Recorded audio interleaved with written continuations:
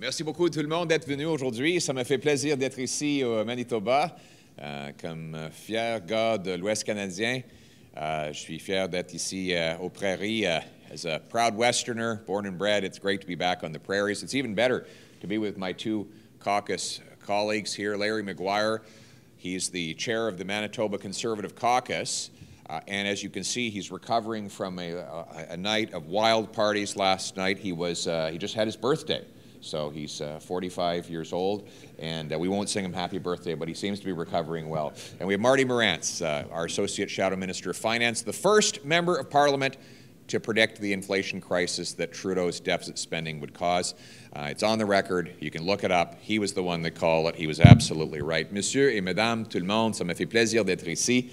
Tout d'abord, je vais adresser les Manitobains en français. En reconnaissance de la fière population franco-manitobaine. Mon père a des racines et des origines canadiennes-françaises de la Saskatchewan. Donc, il y a des fiers francophones à travers l'Ouest. Mais malheureusement, pour eux et pour tout le monde, la vie est devenue beaucoup plus difficile. Justin Trudeau est déconnecté de la réalité.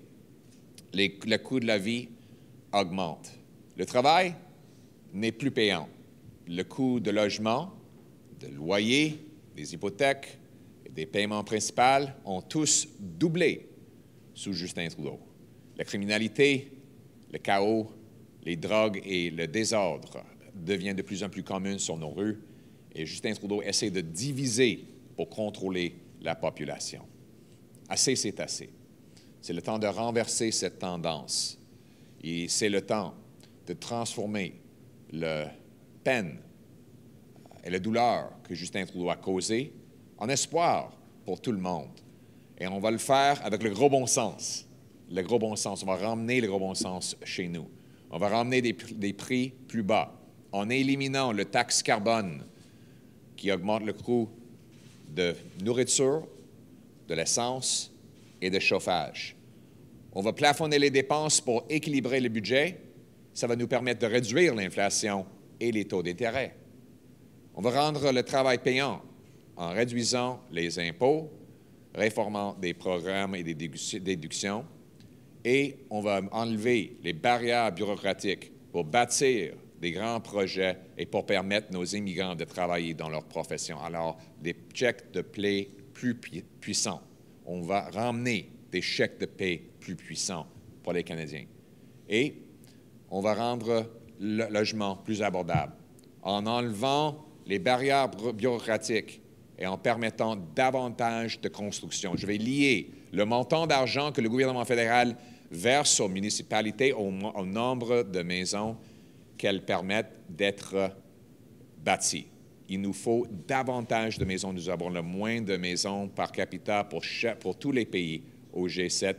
À cause de ces barrières bureaucratiques, moi, je vais les enlever en donnant plus d'argent aux municipalités qui permettent davantage de construction et en retirant des fonds des municipalités qui empêchent la construction pour nos jeunes. Plus de maisons va permettre nos jeunes encore d'avoir une maison et de commencer une famille. Et finalement, nous allons rétablir la liberté en éliminant la censure et le contrôle qu'impose Justin Trudeau.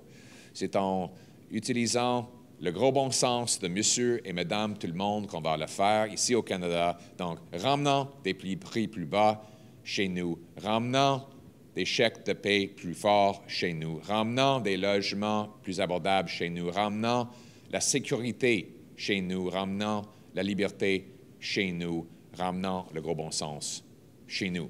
Thank you very much, everyone, for being here today. After 8 years of Justin Trudeau, the government is broke and everything feels broken. Trudeau is out of touch, Canadians are out of money, and the crime is out of control. Recently, he introduced a new inflationary budget with $60 billion more gas poured on the inflationary fire. His own minister admitted that deficit spending causes inflation. And then 2 weeks later, what did she do? Added $60 billion or $4,200 per family in additional inflationary spending. And since that budget, inflation is back on the rise after he and his government promised that inflation was only going to drop. And now he wants a 61-cent a litre carbon tax. He's imposed a tax of 14 cents on gas, which drives up the cost of heating and groceries as well. Now he wants to raise it from 14 cents to 61 cents a litre. What is that going to do to our grocery bills when you hit farmers with a 61-cent a litre tax on the diesel they use to produce our food, or the truckers that ship our food? Everything is going to become more expensive.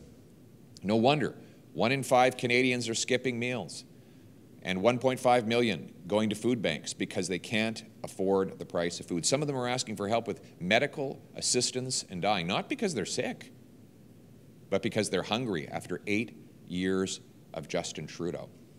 Meanwhile, housing costs have doubled. The cost of monthly rent has doubled. The cost of a monthly mortgage has doubled. And the cost of a needed down payment for an average house has doubled. Double trouble after 8 years of Justin Trudeau. Crime, chaos, drugs and disorder have become more common in our streets after Trudeau brought in catch and release, allowing the same tiny minority of violent reoffenders to go free again and again and again. Instead of helping people get off drugs, Trudeau gives out heroin-grade opioids for free, which addicts then can sell to children in order to buy even stronger drugs. And that is why, under Justin Trudeau, the number of people who die every year of overdoses has tripled. We need to follow the facts, and the facts show that this approach has failed. To distract, he divides. He attacks our people, calls them names, and tries to censor what people see and say. Enough. It's time to turn the hurt that he has caused into the hope that Canadians need. And Conservatives will do that by making Canada work for the people who do the work. We're going to bring home lower prices by getting rid of the inflationary carbon tax and balancing the budget to bring down inflation and interest rates. We're going to bring home powerful paychecks by lowering income taxes to reward work, by removing gatekeepers so that we can build more hydroelectric dams, more pipelines, more natural resource projects to bring home those jobs here to this country. We're going to remove gatekeepers with a blue seal test that will allow our brilliant immigrants to prove that they are qualified to work in professions for which they are trained, so that we can get the 20,000 immigrant doctors and 32,000 immigrant nurses serving patients in our hospitals here in Canada. We're going to bring homes people can afford by removing the government gatekeepers. Municipal bureaucracies block home construction, which means we have the fewest houses per capita on planet Earth. Fewest houses per capita in the G7, even though we have the most land to build on. Why is it the Americans, with 10 times more people to house on a smaller land mass, have house prices that are barely half of what ours are, even when you adjust for the exchange rate? Why is it that that Vancouver is the 3rd most and Toronto the 10th most expensive housing market in the world? Worse than Manhattan, worse than Singapore, worse than London. Why? Because government gatekeepers drive up the cost by making us the 2nd slowest place to get a building permit. We need to speed up building permits by linking the amount of federal money that cities get to the number of houses they permit to be built. I will require large cities to permit 15% more housing construction per year in order to get federal infrastructure money. If they exceed that goal, I'll give them a building bonus. I'll require every federally funded transit station to have high-density housing around and even on top, and I'll sell off 15% of the 37,000 federal buildings to convert it into housing so we can bring homes our young people can afford. We'll end the crime and chaos by ending catch and release, require the small number of repeat violent offenders stay behind bars till their sentence is complete rather than being released the same day they are arrested. And we'll take the money away from the plan that Trudeau has of giving out tax-funded narcotics. We'll put that money instead into treatment, detox, and rehabilitation so we can bring home our loved ones drug-free. Finally, we'll bring home our freedoms again by getting rid of censorship so that people can express themselves free from woke political correctness or government control. Really, it's common sense. The common sense of the common people, united for our common home. Your home, my home, our home. Let's bring it home. Thank you. we'll now have time for 5 questions from the floor.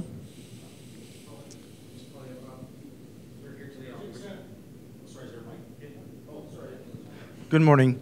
Comment réagissez-vous à la menace ce matin de Meta de bloquer certains utilisateurs Facebook en réplique au projet de loi C-18? En fait, est-ce que c'est une façon appropriée de Meta de réagir? Non. Je suis contre les menaces, je suis contre la censure, et je trouve que l'incompétence totale de Justin Trudeau est responsable pour ça. Justin Trudeau a introduit des projets de loi, y compris C-11, qui essaie de contrôler le contenu de l'Internet. Et maintenant, on voit que les entreprises numériques font exactement la même chose que Justin Trudeau, c'est-à-dire de contrôler ce que les gens voient sur l'Internet. Moi, je crois dans la liberté d'expression, de permettre tout le monde de s'exprimer ouvertement, sans censure du gouvernement et sans censure des entreprises numériques. Et c'est pour ça que nous sommes le seul parti, le Parti conservateur est le seul parti qui va protéger la liberté d'expression pour tous les Canadiens, et y compris les médias. So, you want me to give that in English as well? Justin Trudeau's total incompetence and his attempt to censor the Internet are now hurting our media outlets. Now he's created a situation where big tech might end up censoring the same way that he does. I don't believe that either big tech or big government should censor what people see and say online. Conservatives are the only party that will protect Canadians against government and big tech censorship and allow everyone to express themselves freely. Yep. You'll be door knocking in Winnipeg South Centre this afternoon. Conservative parties have only held that riding once since it was created in 1988. How important in this by-election is it for Conservatives to take that seat away from what Liberals and what has traditionally been a Liberal seat? Well, even in Liberal strongholds like this one, people are frustrated with and disappointed with Justin Trudeau.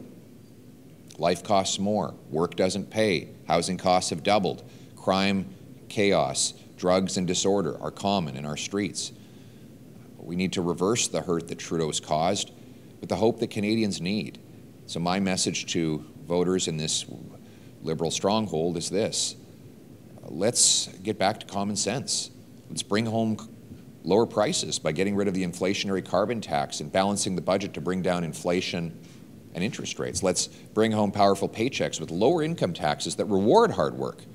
Let's bring homes people can afford by removing gatekeepers to build more for our youth and our immigrants. Let's bring home safety with jail and not bail for repeat violent offenders, and by giving treatment rather than narcotics to addicts to bring them home drug-free. This is common sense. It's the common sense of the common people, united for our common home. Thank you. Good morning. What is your perspective on Uganda passing a law to jail LGBTQ people, and do you have any plans to march in a pride parade this year? Well, the Ugandan law is outrageous and appalling, and we should continue to give refuge in Canada to gays, lesbians, LGBT people who are persecuted abroad. I was proud to be part of a government that opened the door to people who are persecuted in that way and for those reasons to come to Canada and live in freedom.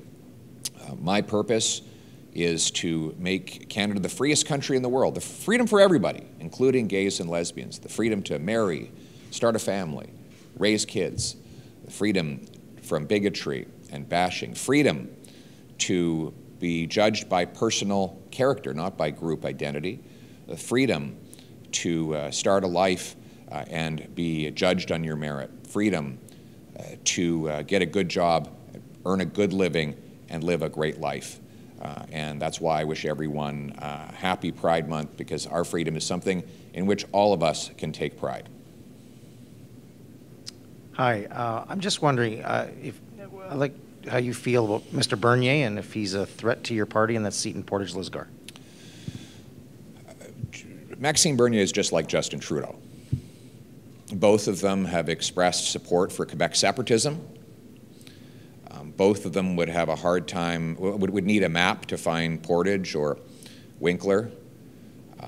Both of them said they admire China's dictatorship. Both of them want free trade with China. Both of them support legalizing hard drugs. Both of them supported woke policies in the House of Commons, even though they put on a big act outside of the House of Commons. Only the Conservative Party will bring home lower prices by axing the carbon tax. Only Conservatives will bring home powerful paychecks with lower taxes that reward hard work. Only Conservatives will protect farmers, hunters, and licensed sport shooters against the attacks of Justin Trudeau. We are the only common sense party that has a chance to win. And there's one more thing that Trudeau and Bernier have in common.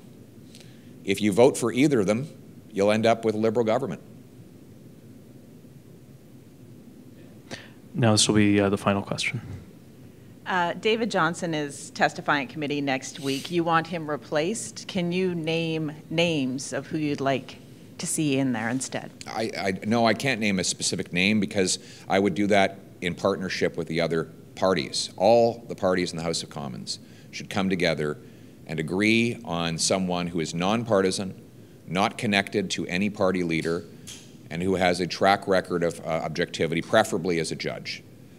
So that is what I propose. I don't think we should have someone who's a family friend, a ski buddy, a chalet neighbor, a member of the Trudeau Foundation, which received money from Beijing. I think we should have someone who's truly detached and has a lifetime of objective service to the country. That's what we need to bring in a full public inquiry, to find out why Beijing interfered in 2 elections to help Justin Trudeau win, why they donated money to the Trudeau Foundation, why they threatened opposition members of Parliament. We need answers to all of these questions so that we can bring home control of our democracy back to our people. All right. Merci beaucoup tout le monde. À la prochaine.